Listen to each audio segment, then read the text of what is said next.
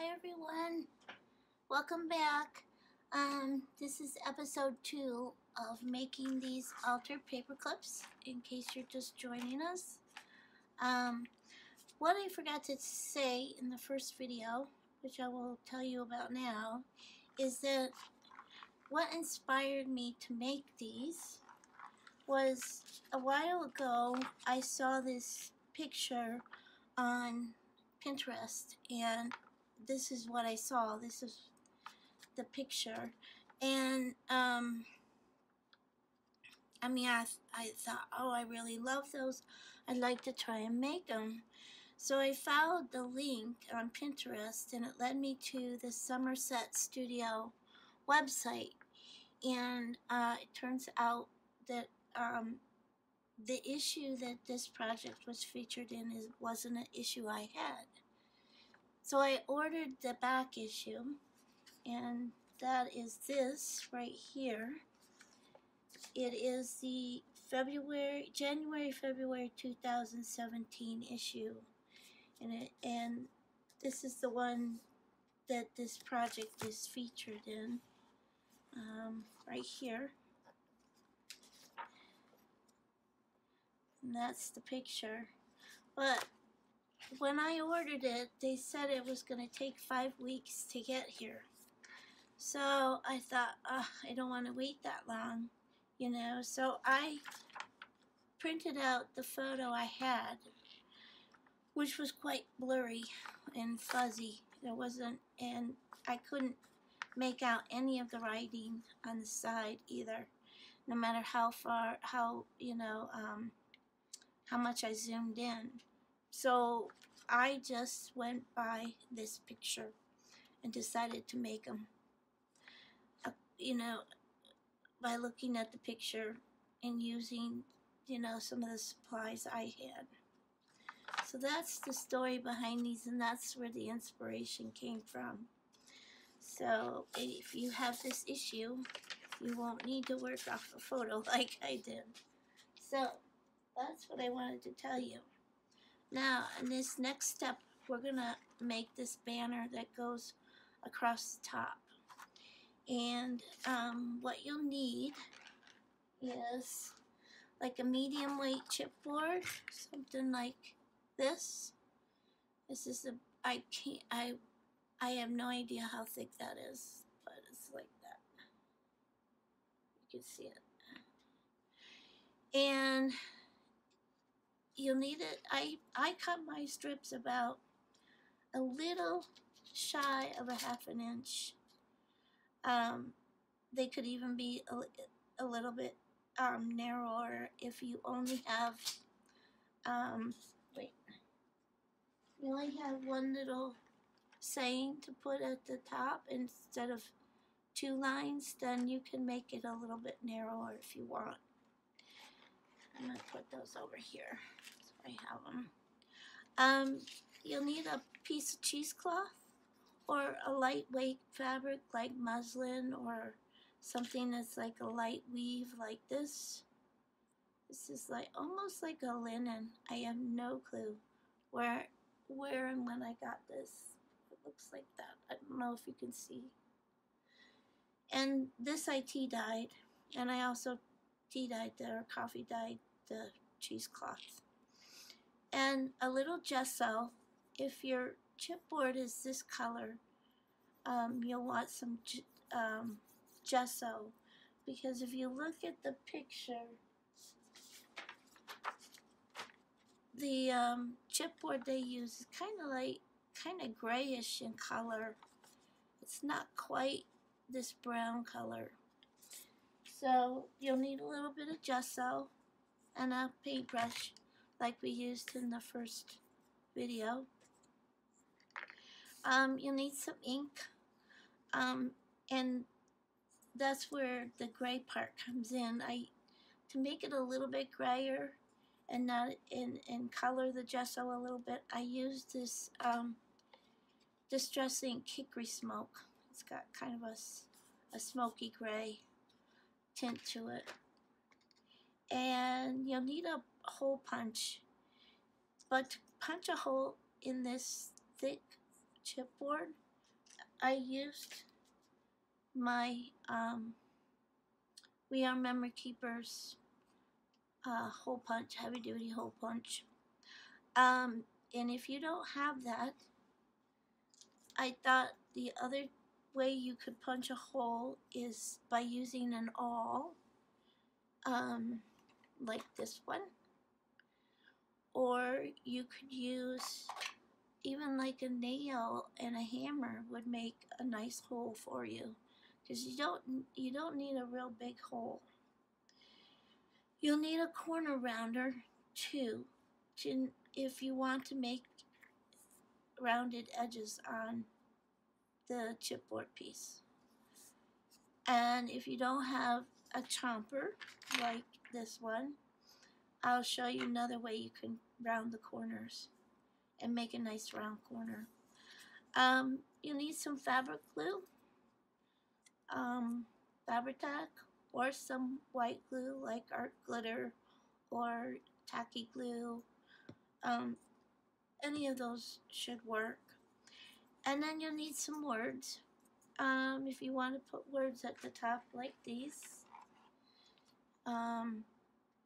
you can type some out on a piece of paper, and make the font small enough so it will fit in that half-inch area.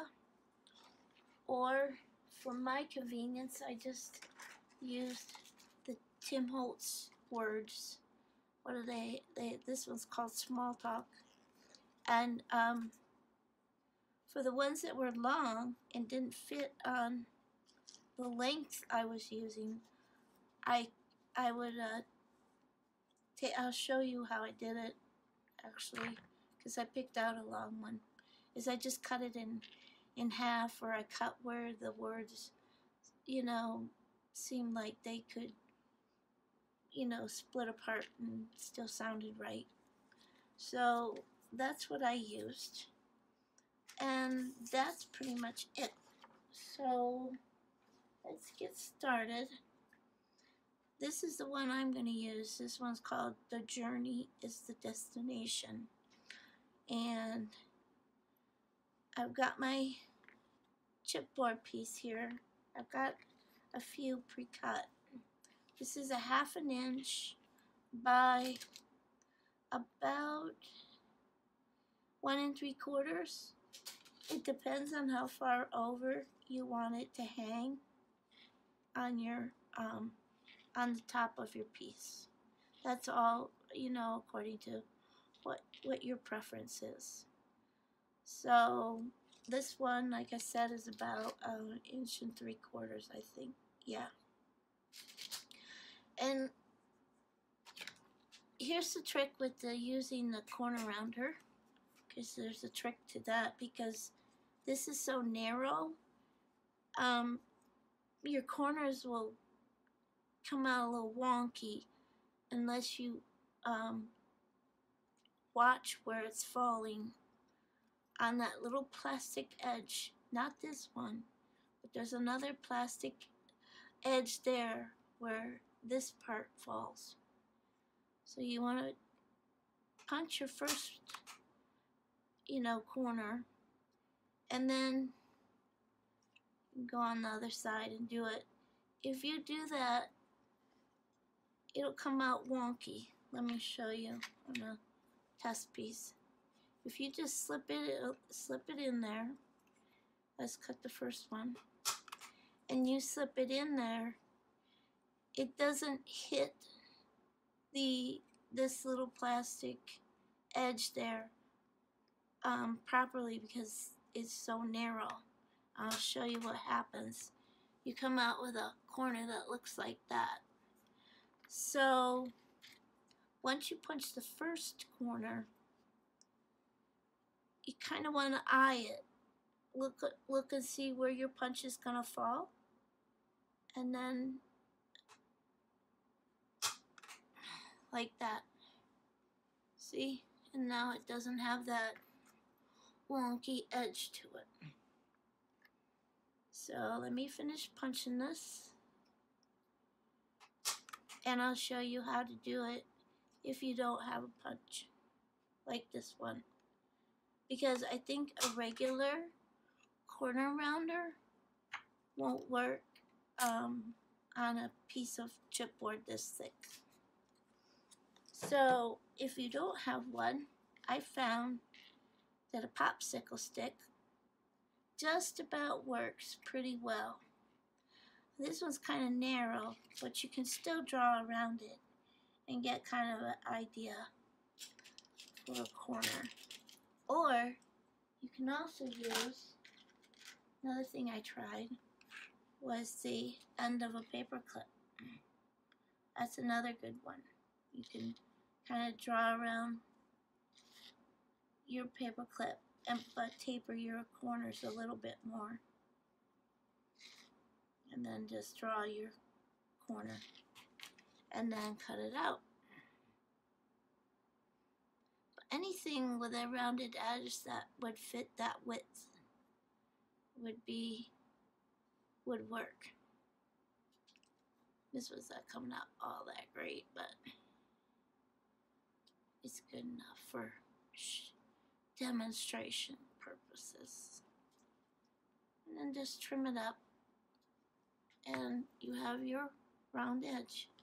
But at least it gives you a guide for, you know, rounding that corner there. So I'll do that again. I'll hold it up right about to the edge, kind of draw around it, kind of taper off that edge that's open.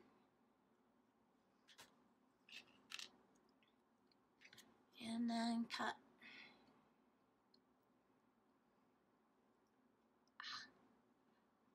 Sorry about that, it's my hand.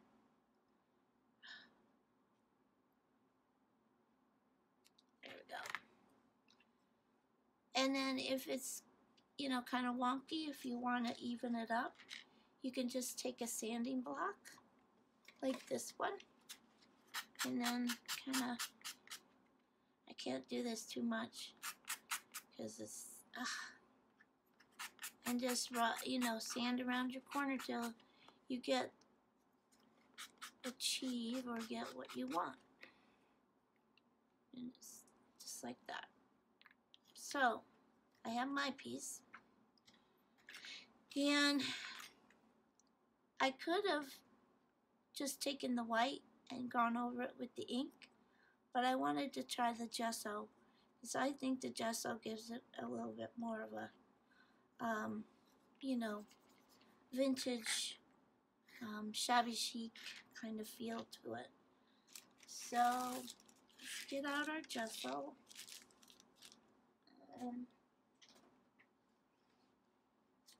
And cover that. Again, I just start off with a little bit of a dry brush, because I don't want too much. I'd rather have to add more than put on too much in the first place. It's like, and then you can pounce on it too. It gives it kind of a more uneven look that way. So there I've got that. And I also painted around the edges to give them more of a finished look. And just cover them up with some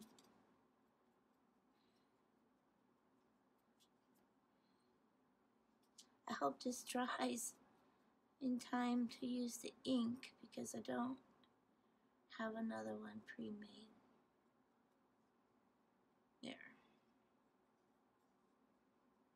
Just, that should be enough, I think. And put this away.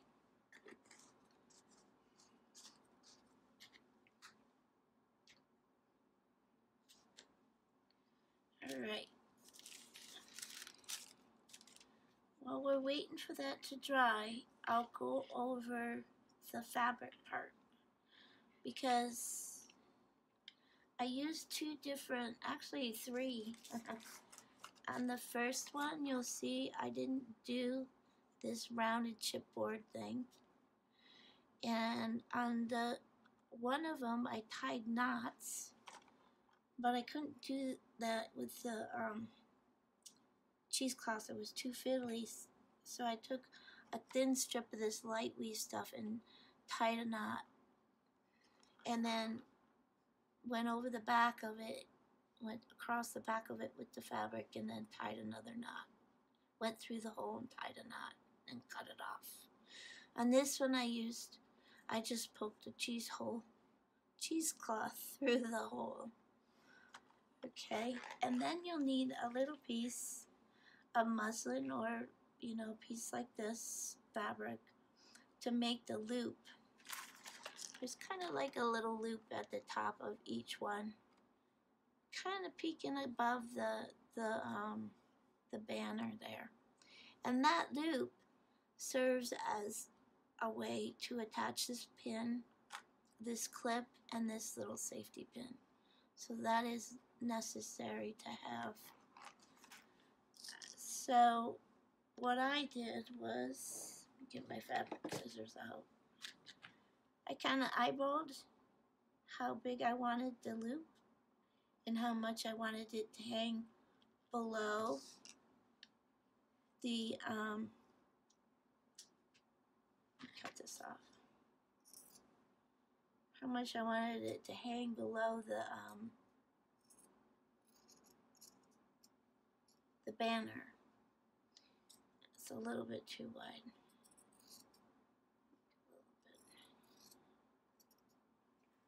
And the one that I'm gonna make is this one with the pin. So I do want, enough of a width to cover that pin, but not the whole, not all of it, just this part. So I'll make it a little bit narrower, and that should be good, pretty good, because I'm gonna fray this edge, and you always want to give yourself a little bit extra for fraying. You just pull the threads out, I'm sure many of you know how to do that. Just to fray it, make it look not grungy, but I can't find the word I'm looking for, shabby. There you go. So you kind of make your loop and then hold it up so you get a good idea of how much you want hanging over the top. Put your piece down, and then let's say we want to fold that up about another 1/4 inch. So let's fold this up a little bit more, and then measure again with your piece. And there I have enough of a little bit of loop showing at the top, and enough of a loop hanging below the banner to slide in the safety pin. So I'm going to cut that off so I know.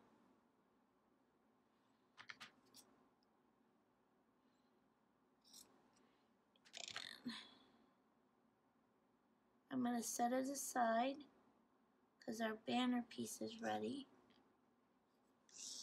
and dry. Put these away so I don't grab them and use them on paper or cardboard. Okay, so now I'm going to ink it a little bit to kind of give it a little gray, more gray color.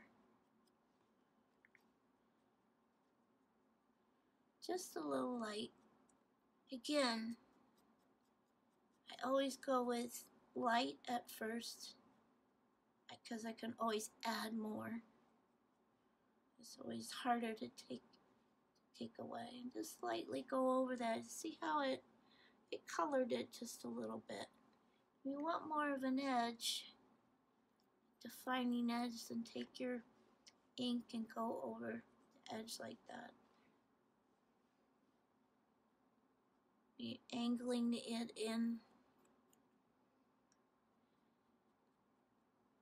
so it covers over the edge a little bit.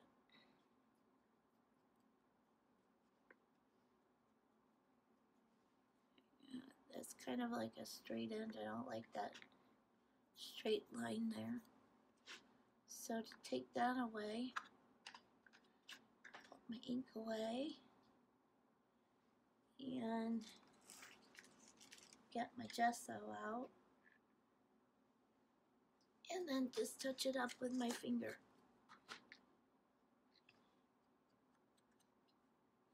Just a little bit. Just to take away that edge look there, that straight line. Like that. Okay, there we go. I think that's pretty good.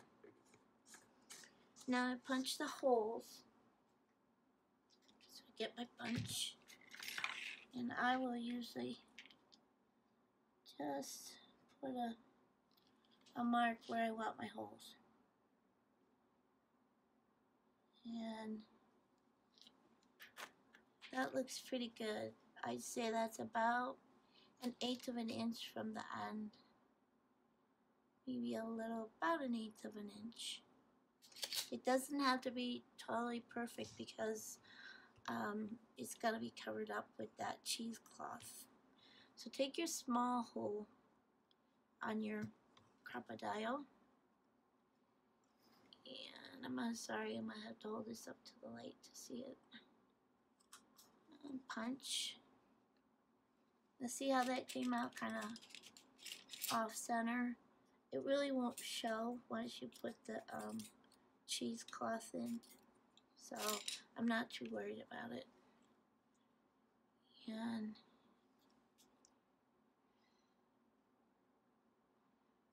another hole. That one came out kind of wonky. See how they're wonky? But you'll see, actually this is good because you don't have to redo a new piece to get them centered. The cheesecloth will cover it up. So you have your piece, and the next thing to do is put your words on. So I chose this saying, "The journey is the destination." And I thought I'll cut it between is and the. So it says, "The journey is the destination." And snip it off right there. And then I'm going to trim it off a little bit on this end to match up with this end. And it might be easier to pick this up. And then I'll trim off a little bit on this end to match up with this end. A little bit more even here. And it's stuck. There we go. Take these little pieces away so they're not sticking everywhere. Now the thing is I also, when I made these other ones, I had to trim off a little bit at the top too for it to look right. Because when you stack them up, you see it kind of goes over. So the words on the bottom. So I trimmed off a little on the top of this one. And I trimmed off a little on the bottom of the lower line. Like that. And then that should fit pretty well. We're going to glue these on.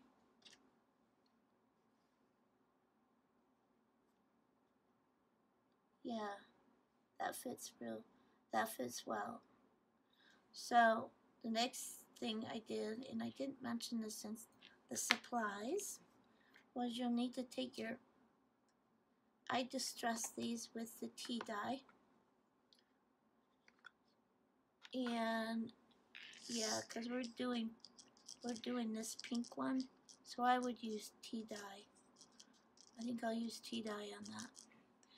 On this one, with the botanical, I used vintage photo because it matched up with the color a little bit better. And we all know vintage photo pretty well, at least most of us do. So just go around the edge.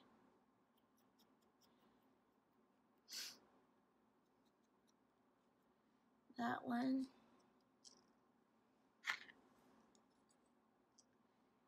And this one.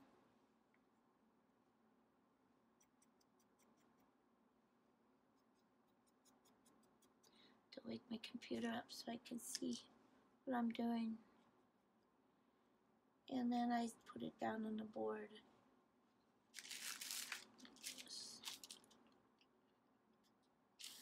And here. And go over the top part. And color that. My other piece.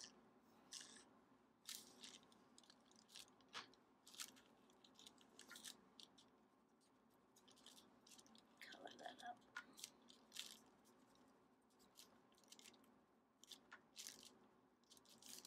Sometimes it's really easy to get a heavy hand with the ink.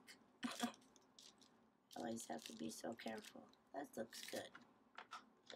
Okay, let's put that away. Put our sander away. And our popsicle stick can go away.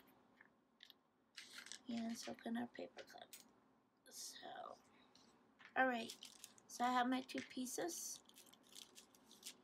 And all we need to do is glue them on. I glued on the bottom first.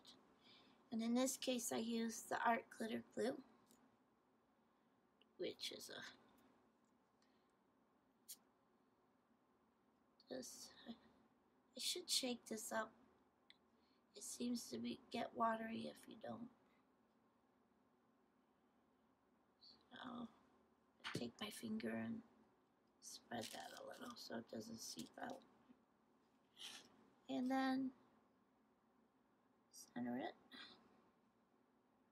best you can. And this one.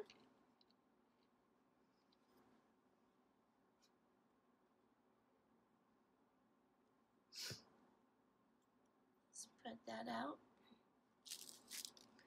I fed Kitty, so he shouldn't come in and visit, but he might. There we go. There. So we got our words on like that. And the next part is to put in the cheesecloth. Well, in this case, the cheesecloth. In the other case, it was the knot. Cheesecloth's just too fiddly to try and tie it in a knot. I took one of these to get it through the hole. Just get it started through the hole. And pull it through. I left a nice end on it so I had enough to play with. And I just ran it across the back and bunched it up a little to get it through the hole. Let's see if we can get this one in. Yep. Pull that through. There, and see I have a nice play on each end to work with. And then I just took some glue, my Fabric-Tac, stick this end off. Oh, sorry. Right back. Now I got my computer. All right.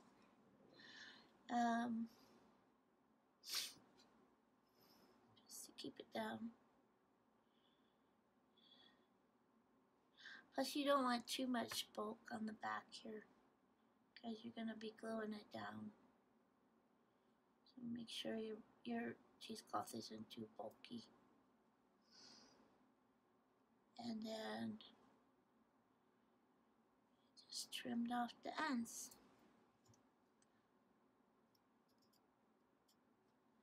to where I liked it. Thought it looked pretty good. And fray them out a little bit if you want it to look kind of natural. Alright. Sticking to my hands. Got glue on my hands. Let me get a wet wipe here.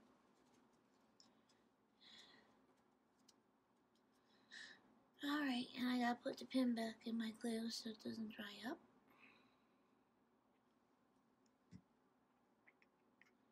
Just put that one on.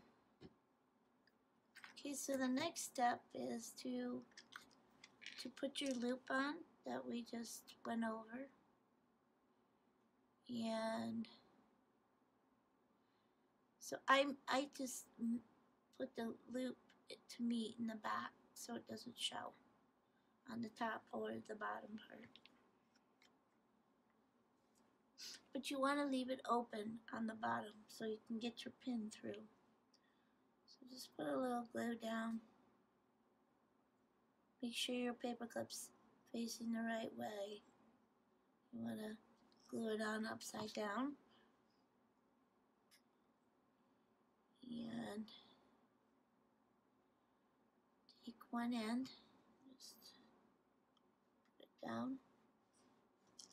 This is kind of fiddly, so make sure you have your patience in check here. Alright. And then double check again. Make sure your loop isn't too low. And I want to shorten that up just a little bit. So let me get some glue down.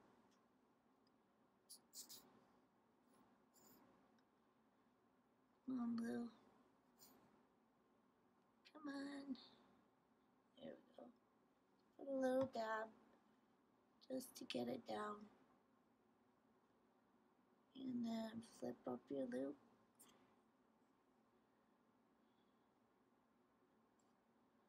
And stick it down. If it comes out a little crooked, this is like super crooked. So we gotta straighten it up a little. I think that's good, but I'm gonna check again. Yes, that's perfect. So now you can take some more glue, keeping in mind that this hangs over on the back. So you only want to glue, oops, sticking. You only want to put glue basically on that loop part, this top part, and then a little across the bottom, the very top of these corners. So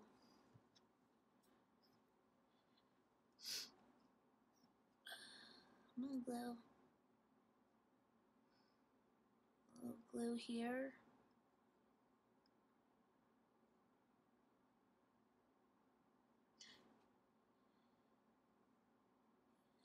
Some glue here. And a little bit across the top there. That should be good. That should hold it on well. And if it doesn't, you can always stick a little bit more on.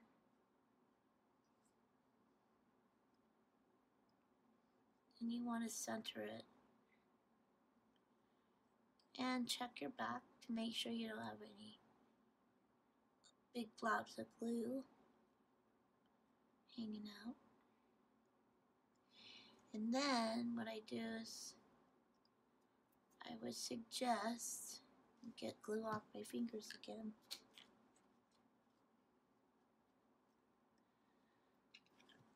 Put a little dab of glue in that hole, just so it, holds that cheesecloth cloth in the hole. Doesn't fall out.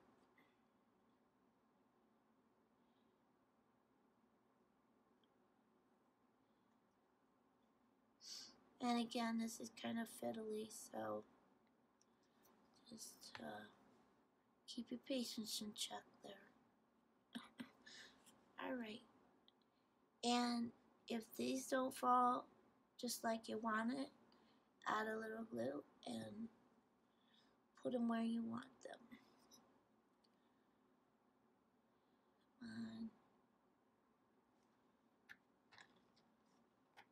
Put it down like this. Take this and here you go. And if you want that one up, you can just glue it. Now this kind of shifted a little while I was working on it. And make sure you don't have any glue seeping out. If you do, just rub it off with your fingers or a tool like this. And then what I did to make sure that stays down is I took a clip like this one, this bulldog. I think it's a bulldog clip. And I just clipped it over to hold it in place and let it dry. And that's where we're at for this step of the process. The next thing is the jewelry part. That's what I call it. And that's where I'll go over the charms and what I did with the charms and the chain. And I'll go over how I attached this clip, and I'll go over some of the process I used to get the look on the charms and how we put them all together. So that's it for today. Thanks for watching. Don't forget to subscribe. Hit the like button and comment. See y'all later. Bye.